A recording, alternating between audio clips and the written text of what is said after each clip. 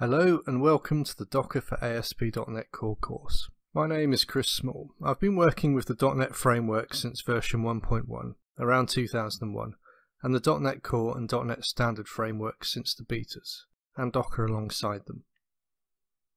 I'm a software and DevOps engineer working with high-volume, low-latency ASP.NET Core Docker systems, where the application's performance is critical to its throughput and scalability is essential.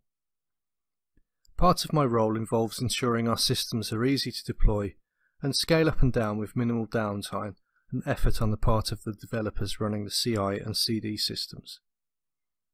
I believe that an effective streamlined CI and CD system is key to the success of a software project, making it fast to iterate and lowering friction and stress for the developer.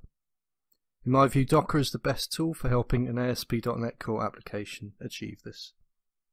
Let's have a look at what we'll learn in this course. The course is broken down into 5 manageable sections. We start by preparing ourselves to develop ASP.NET Core applications in Docker, getting hands-on straight from the start. In the course we are using Linux to run our container, but develop on a Windows machine.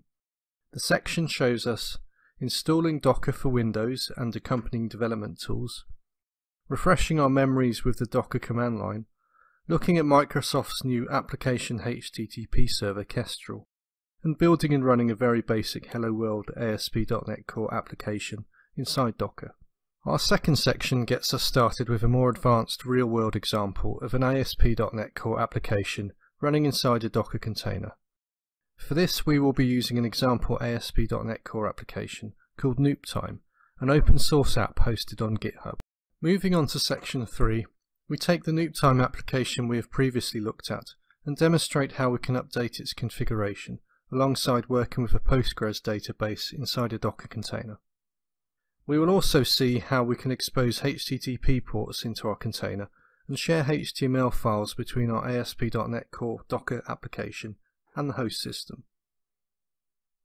Section 4 concentrates on helping us quickly find problems we might have in our ASP.NET Core application.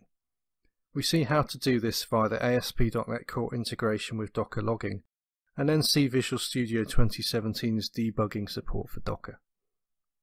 Our final section delves into the realm of Docker orchestration tools. We review the various tools available to us, and then concentrate on the most popular one, Kubernetes.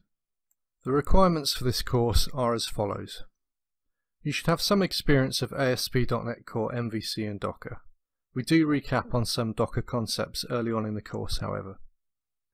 Windows 10 is your operating system, although Windows 8 can also be used. Virtualization enabled in the BIOS of your computer, which is required for Docker for Windows to run correctly with Linux containers.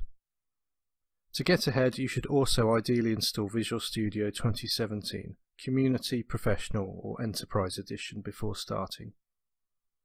By the end of the course, you should be ready to build and run an ASP.NET Core application inside Docker, a Blue Belt Ninja at production readying your application via the many Docker and .NET Core configuration options, manage your ASP.NET Core Docker images and containers, and quickly find and debug problems that may arise with your container.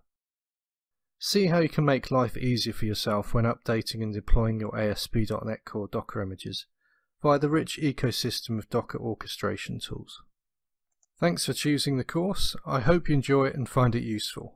Now let's get started.